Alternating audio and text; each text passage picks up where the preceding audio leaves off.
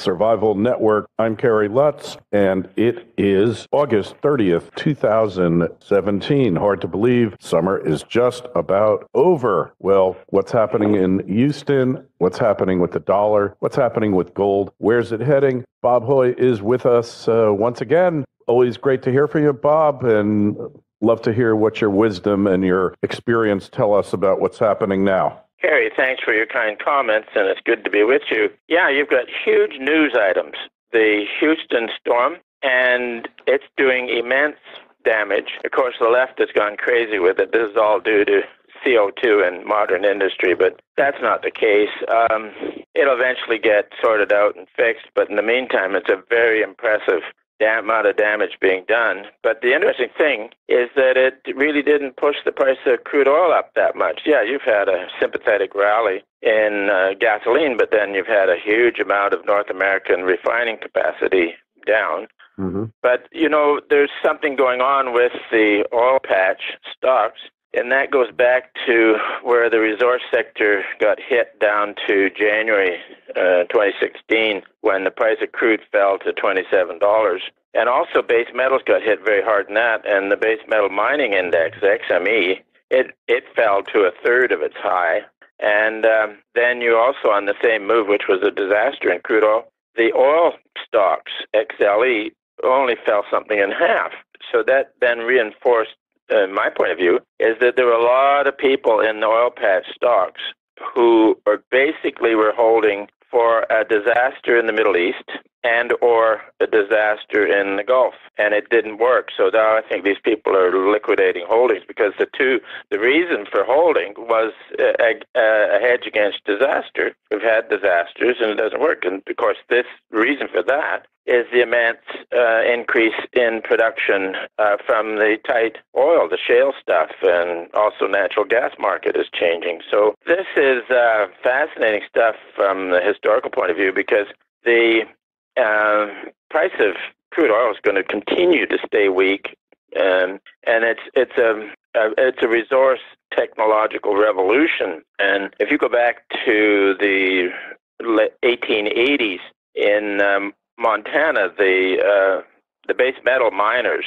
learned how to mine large or good-sized high-grade copper, and the production soared. Mm-hmm. Then in 1910 is when Bingham Canyon was put into production. Bingham Canyon is just south of Salt Lake City, and that was the first really low-grade copper system to be put in, one of these copper porphyries, and Bingham Canyon is still operating. So that was a tremendous revolution in producing low-grade copper. Then in the 1970s, you had Newmont learned how to put into production at that time, which was,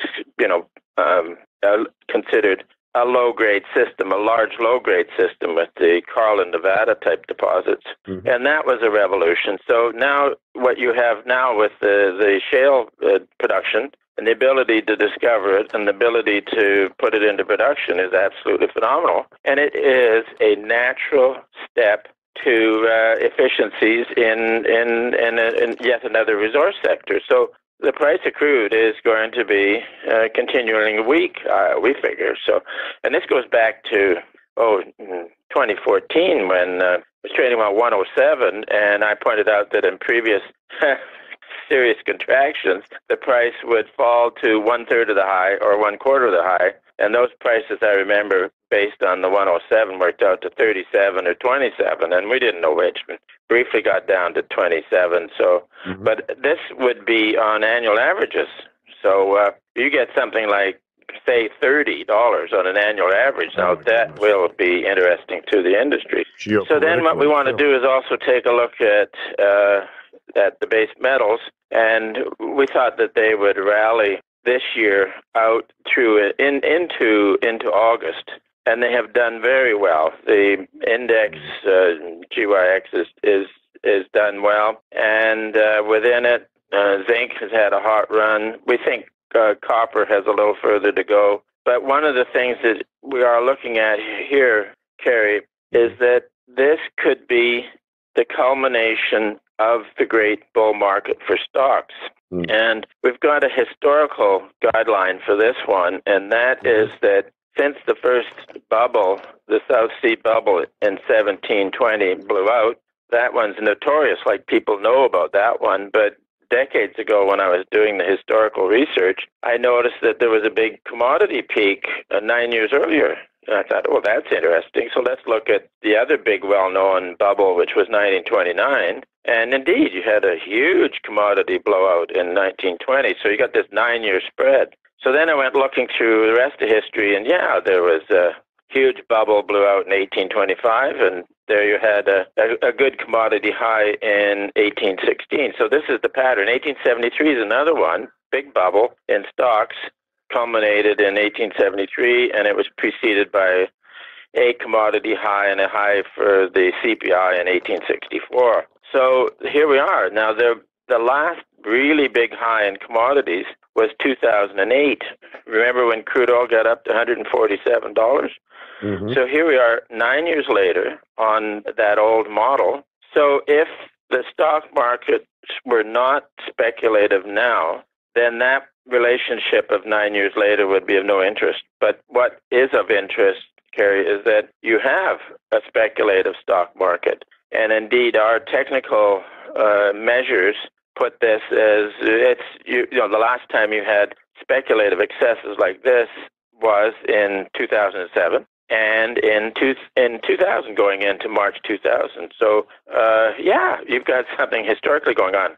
Now, of course, those two dramatic bull markets, the dot-com bubble that culminated in 2000 was unique, but it wasn't preceded by an important high in commodities 9 years earlier. Mm-hmm. But on that one, we just used the yield curve and credit spreads to determine that maybe the top might be around March, and it was. And then in 2007, that was the same thing. We're using the changes in the yield curve and credit spreads to call the culmination of that one. And then now, but that one wasn't preceded by an important high in commodities 9 years earlier. So this one, mm-hmm. Kerry, has very important historical features. Right. So this is where we're watching it very closely, and the excesses in technical side, that basically momentum and sentiment have been right up there, about as high as you can get. And so we're just waiting for it to roll out. Now, as a gain thing, we go back to our work on credit spreads and the yield curve, and particularly of interest, and I'm just working on it right now, is the short-dated interest rates, such as now Treasury bills. And in the past, there used to be the call money, which was the rate at which brokers and bankers would lend money to each other. And it was a very good representative of money market conditions. So in the bubble in 1873, you had, as usual, short rates went up with the boom. That one was until June, and then it declined. The decline in the call money indicated that the biggest part of the bubble was in, and people were getting careful. So, and that bubble peaked in September of 1873 in the U.S. Then the next one, 1929, in June, the T-bill rate went all the way up till June and started coming down. And that then was the signal of that the boom would soon be over. And here we are now. This time the 3-month bill increased to 1.18%, which is not a big number, but then it was down to 0.18%. So it's a big relative gain. Mm. And that peaked in June and has been declining. It's down to, it got down to 1.00 a week or so ago, and then it's just having a little correction here now to 103. So just looking at short-dated rates, the action is similar to June of 1929, and it's also similar to June of 1873. Both of those were the years that a classic financial bubble concluded and a long contraction followed. And people are going to say contraction, deflation, Great Depression, call it what you will, but the importance to gold is that in a great financial boom like we have been in, the real price of gold has a tendency to go down. By real price, I mean you deflate it by either the producer price index or the consumer price index. And yeah, it's come down from 2011, and it's sort of been parked for the last few years, not going down much, but it's staying down. But it is down from where it was in 2011, and this is confirming that the real price of gold would be sort of down when a great bubble was blowing out. Now, all of the bubbles back to 1720, the real price of gold did decline in the final few years of the mania, and definitely went up in the first 3 years after in the contraction. Then each of those bubbles, when they collapsed, they marked the beginning of a very long contraction, usually in the order of 20 years. And that then was approximately 20 years of the real price of gold going up, such that production increased, and the gold stocks did very well when the rest of industry was suffering competitive pressures in a long contraction. I should say, Kerry, that also the usual 3 to 4 year business cycle continued. Mm-hmm. So then you would have bull markets where the stocks went up, and you have a brief business expansion, and then it would go back into a more severe contraction. So, and the gold sector would go opposite to that. So what we're saying is that quite likely the contraction will become noticeable in the fall, which isn't so far away now. No. And it's just going to take a little more increase in widening credit spreads and the yield curve taking a turn to steepening, and it'll push off a contraction. I think there's a very good probability that this will happen. And of course, we're just at the end of August now, and our target on the U.S. stock market was a high going into September. So this is where we then put together sort of a checklist. And one question is the stock market up when it should be? Yes. Are there signs of speculation? Oh, indeed. And how sound is the story behind the bull market? Well, it's the latest thrust is that with the election and Trump getting in office, that would then bring about a reform. It's a pro-business government attempting to be pro-business. Mm-hmm. So that then is the story. And I think it'll happen that the pro-business side of politics will gain ascendancy. But actual realization of lower taxes and this sort of stuff will be slow moving, and the credit markets are moving on their schedule. And I just was thinking here now, Kerry, that we're on the path that leads to a contraction. Right. So then you might say, well, there's no guarantee that events will continue to follow the path, but then there's no guarantee that they won't follow the path. So it's best to play the odds. And I think it's highly probable a serious contraction comes in. Commodities will then be weak. You got the usual seasonal weakness for copper prices that appears into November. Crude oil seasonality is down into December, January kind of thing. So that would be part of the contraction, and that would then begin to move the real price of gold up.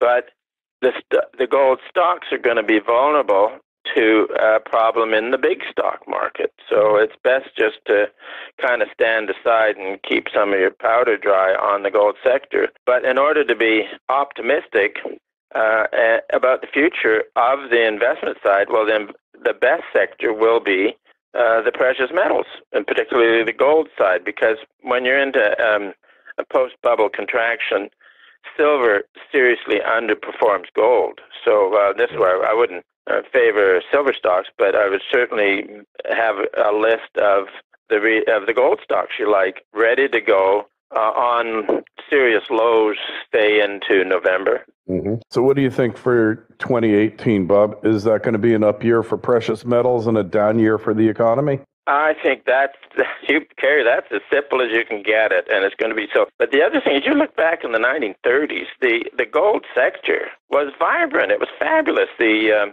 senior stocks, like Homestake then, in the crash got down to about $8.50. Then for the next year and a half, 1930 1931, you could have bought it for $9 a share. And then when it started to move, now by the end of 1932, Homestake stock was up something like 130%, and their earnings were up about that much as well, with no change in the price of gold because it was still fixed at $20.67. But what it was is the cost of mining had come down, wages, labor, the cost of blasting, hydrocarbons, all that. This real price went up enough to make the gold producers profitable before Roosevelt raised the price of gold in 1933. So all he did was raise the nominal price from $20 to $35, but in the meantime, Mother Nature was raising the real price anyway. So eventually, Homestake stock got up to mid-60s. But the key thing is that in those days, the gold miners paid out everything by way of dividend. So on your $9 purchase of Homestake, through the 1930s, it was paying $4.50 a share dividend. Right. Absolutely incredible return. In the meantime, your stock had gone to $60. So this is just illustrates that in a post-bubble contraction, where deflation is bothering everything else, the gold sector has done very well. And that has been the case on 4 out of 5 of the long post-bubble contractions since the first bubble appeared in 1720. As a matter of fact, the great gold rushes in history have occurred at the bottom of the Great Depressions that follow as a bubble. 1895, Klondike, then 1840s, California, and those were at Depression bottoms when the price of gold in real terms was high, and also with the Depression, labor was there's not that many employed. So then unemployed went looking for gold. So I love it, Kerry. This is going to be fabulous once we get past the financial storm this fall, and it won't be too kind for portfolios of ordinary equities, but it'll be very exciting for the gold side. Right. Yeah. Well, it makes a lot of sense. So, what about the fact that gold has just broken 1,300? My technical guy, we had the rally on gold, and we're now getting early signs that the move may be maxing out. We're also got early signs that the decline in the dollar index is maxed out. Right. So somewhere in the next few weeks, this could be quite a serious reversal with the dollar going up and the precious metals going down. Now, here's another one that history illustrates, is that when you're going into a credit contraction, I've mentioned what happens to the curve and what happens to spreads, but actually what a really good telltale is silver. So say somewhere in the middle of September, if silver is suddenly down a huge amount relative to gold, then that's saying that we're going into a contraction, and it happens virtually on every contraction. So actually, when you look at the gold-silver ratio, you can call it the metallic credit spread, and when you're in a boom, silver outperforms gold, so the ratio goes down. And then when you're in a contraction, it goes the other way, where silver underperforms gold, and the ratio goes up. And you go back to 1980 on the big Hunt Brothers promotion on silver. That was, they had looked at historically, and the gold-silver ratio had spent a fair amount of time, 100 years or so, close to 16. And that was the promotion, and they did hit 16. And then that blowout in 1980 prevailed for a long time, unwinding all of those positions in gold, silver, as well as crude oil. I remember that was part of the game in 1980. But then in 1990 was the last of the liquidation of those problems, and the two big banks, Chemical Bank and Chase Manhattan, were in serious problems. The Fed had to bail them out, and it lowered the reserve requirements. But the gold-silver ratio got up to 100. Right. And from 16. Now, that was a lot of pain for the silver guys. And this is now easy to use as a target. We're now about 75 on the ratio, and I'm quite convinced that it will rise within the next few weeks, and the gold silver ratio go to 100 next. It's already been to 100 back in 1990, 91. So it's been there once. It can go back again, and you think it potentially could hit that, huh? Yeah, the gold silver ratio. Yeah, it could go to 100, and that's there's been some. A guy, I can't remember the name of the president of the company or the name of the company here, but for the last couple of years, he's been very strong on saying the gold-silver ratio has got to go all the way down to 16. Right. But all I can say is that's opinion, and it's not based on any historical evidence at all. And the historical evidence is that when you're in a credit contraction, the silver plunges relative to gold. So that was effective back in the 1800s when Great Britain, the senior economy, was on a gold standard. Gold and silver still did what they do, whether you're in a boom or in a contraction. When it doesn't matter whether the senior currency was convertible into gold or not. That's the way. Somehow the gold silver market is very sophisticated when it comes to either a credit expansion or a credit contraction. And I can't believe how it happens. You can see it day to day where, oops, we got a little worry this week, gold-silver ratio up. Or, hey, everything's good this week, so the gold-silver ratio down. And but it's there. It's been there for a few hundred years. As a matter of fact, you can say that where you've got a long data trail, 300 years of it anyways, and you know what's going on in the general economy, the gold-silver ratio does what it does. Goes up in a contraction, and if you get now the gold-silver ratio breaking beyond 80, that will be saying that a contraction is at hand or you're actually in one. Mm-hmm. Fascinating. Well, this is going to be really interesting to watch, Bob, and see how it unfolds. I think well, Kerry, I like to say to my friends that I consider it a privilege to be alive and vertical in these absolutely incredible financial and political markets. This is wonderful history, very exciting, and I'm glad to be watching it. History in the making, as they say. And Bob, we want to find out more about you. Where's the best place to find your work? Yep, actually, just Google Bob Hoye, Bobhoye, or we have the website at institutionaladvisors.com. And that's all it takes. Brian Ripley looks after our inquiries, and we can put people onto a trial basis where you get the fresh stuff for 4 or 5 weeks, and then we would welcome your subscriptions. Okay. Sounds good, Bob. Hey, any questions, comments for Bob, myself, or anyone else you hear on the show? Just write us at kl@kerrylutz.com. And the Twitter feed's at Kerry Lutz. The Facebook page is Financial Survival Network. Bob, it's always a pleasure to have you. We'll talk to you again real soon. Thanks for coming Looking forward to it, Kerry. FSN Radio. It's all about what's next. Go to financial industry. So then what we want to do is also take a look at the base metals, and we thought that they would rally this year out through into August, and they have done very well. The index GYX is done well, and within it, zinc has had a hot run. We think copper has a little further to go. But one of the things that we are looking at here, Kerry, is that this could be the culmination of the great bull market for stocks.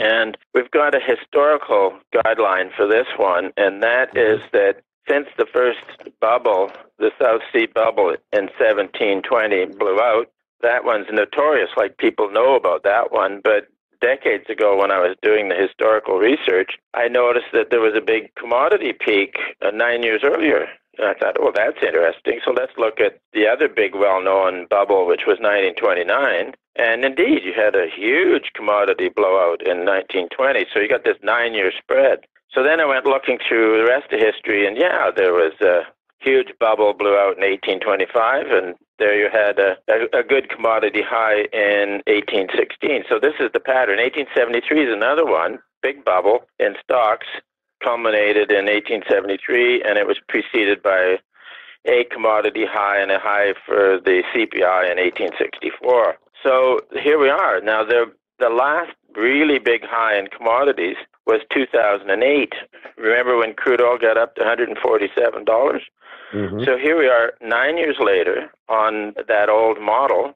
So if the stock markets were not speculative now, then that relationship of 9 years later would be of no interest. But what is of interest, Kerry, is that you have a speculative stock market. And indeed, our technical measures put this as the last time you had speculative excesses like this was in 2007 and in 2000 going into March 2000. So, you've got something historically going on.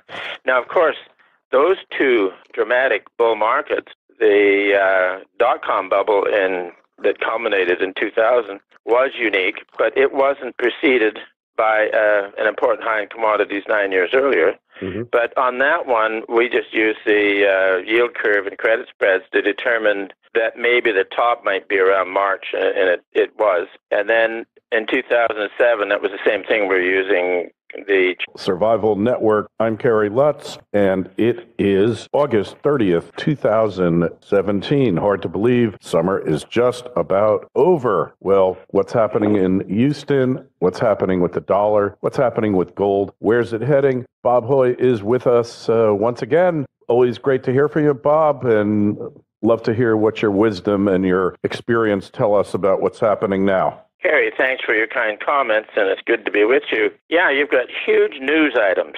The Houston storm, and it's doing immense damage. Of course, the left has gone crazy with it. This is all due to CO2 and modern industry, but that's not the case.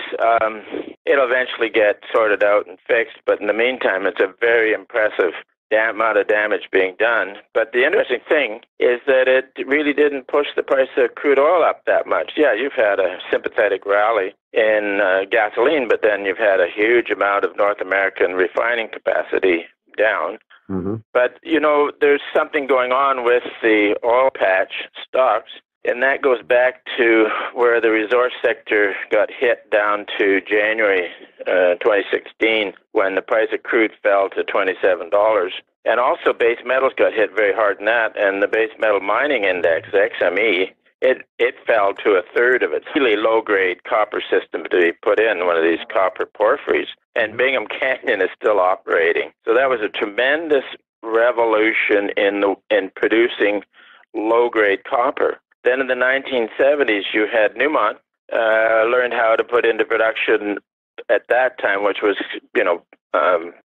considered a low-grade system, a large low-grade system with the Carlin, Nevada type deposits. Mm-hmm. And that was a revolution. So now what you have now with the shale production and the ability to discover it and the ability to put it into production is absolutely phenomenal. And it is a natural step to efficiencies in yet another resource sector. So the price of crude is going to be continually weak, we figure. So, and this goes back to 2014 when it was trading around 107, and I pointed out that in previous serious contractions, the price would fall to 1/3 of the high or 1/4 of the high. And those prices, I remember, based on the 107, worked out to 37 or 27, and we didn't know which. But briefly got down to 27. So, mm-hmm. But this would be on annual averages.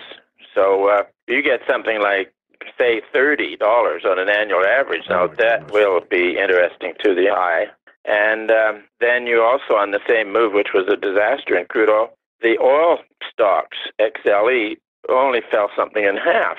So that then reinforced, my point of view, is that there were a lot of people in the oil patch stocks who were basically holding for a disaster in the Middle East and or a disaster in the Gulf, and it didn't work. So now I think these people are liquidating holdings because the reason for holding was a hedge against disaster. We've had disasters and it doesn't work, and of course this reason for that is the immense increase in production from the tight oil, the shale stuff, and also natural gas market is changing. So this is fascinating stuff from the historical point of view because the price of crude oil is going to continue to stay weak, and it's a resource technological revolution. And if you go back to the 1880s in Montana, the base metal miners